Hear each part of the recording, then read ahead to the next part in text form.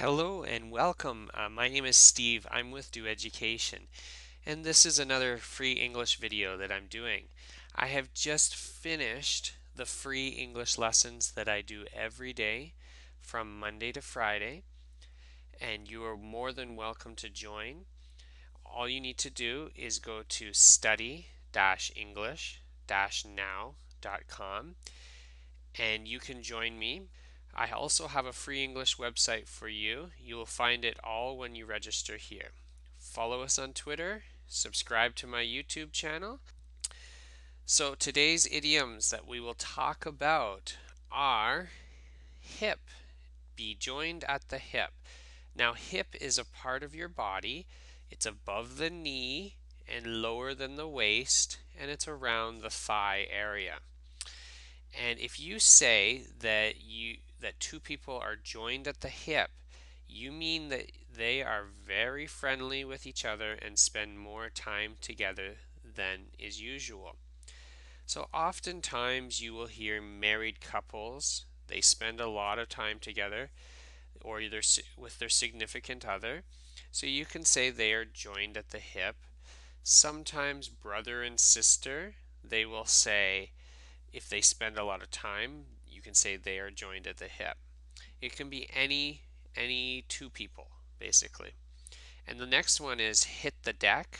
I have heard hit the deck in America and Canada more than hit the dirt. Hit the deck, again, the only way you can use this is if it's a dangerous situation.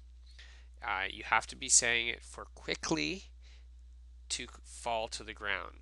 And in this case, a shooting is very unfortunate, but it's a dangerous situation, and they're yelling, hit the deck, means fall down right now.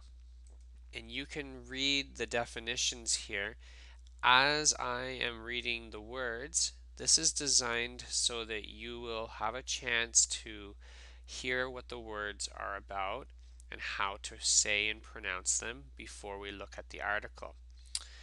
So the first word is brief, brief, era, era, emperor, emperor, empress, empress, Mesopotamia, Mesopotamia, equinox, equinox, solstice, solstice, shift, shift, civil, civil, official, official, declare, declare, worship,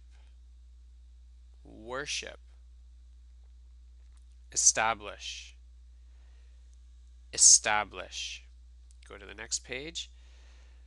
Force, force, root, root, ritualize, ritualize, ritual, ritual, reenact, reenact, enact, enact, proliferate, proliferate, abolition, abolition,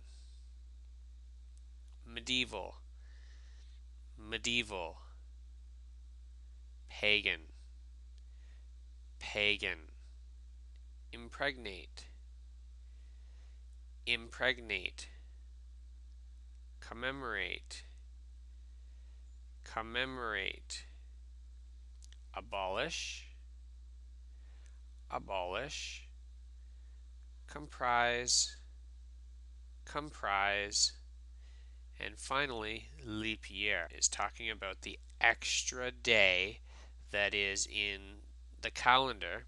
Every 4 years, this extra day shows up. Okay, so today we're talking about the origin of the new year. The New Year is the world's most popular celebrated festival. Perhaps everybody would like to know how these celebrations begin, from where it originated, and what is so important about the festival. Let's give you an insight to the origin of this grand event in a brief form. Origin of New Year dates back to the era of emperors. They thought of celebrating a special day which should dot a day for beginning and end of the new year. First, New Year celebrations were noticed in Mesopotamia around 2000 years. It was celebrated at the time of equinox in mid-March by the Egyptians, Persians, Phoenicians, while Greeks celebrated it on winter solstice. Now, I just wanted to point out, should dot a day. Dotting, if you put a dot on something, you're making notice of it. So to dot a day would be making it aware or notice. Okay. Ancient New Year calendar. First New Year celebrations were noticed in Mesopotamia around 2000 years. It was celebrated at the time of equinox in mid-March by Egyptians, Persians, and Phoenicians, while Greeks celebrated it on winter solstice. As per the ancient Roman calendar, New Year fell on March 1st. This calendar just had 10 months, and March was the first month of the year. The calendar originated by the cycles of the moon, beginning in spring, ending with autumn planting. Autumn planting is suggesting that it is the time of when you will start to plant your harvest or plant the seeds in your farm.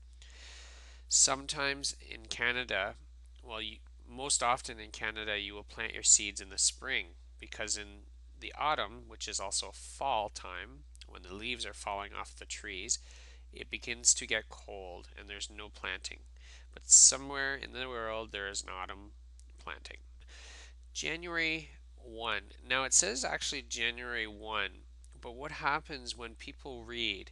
It's very important, even though it's not here, but it's important to say the ST, so you should still say January 1st. Again, even if it's not here.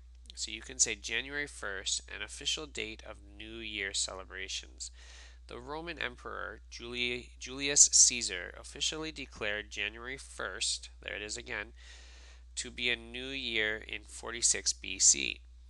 Romans worshipped god Janus, who had two faces, one looking forward and the other looking backward. Two faces means he had two ways of thinking, two ways of ideas, two ways of speaking, oftentimes depending on who he was speaking to.